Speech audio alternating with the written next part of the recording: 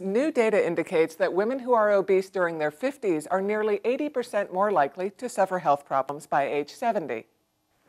A 20-year study of more than 17,000 women, none of whom had any major health issues when the study began, found that the women who were obese at midlife were 79% less likely to be healthy in their 70s.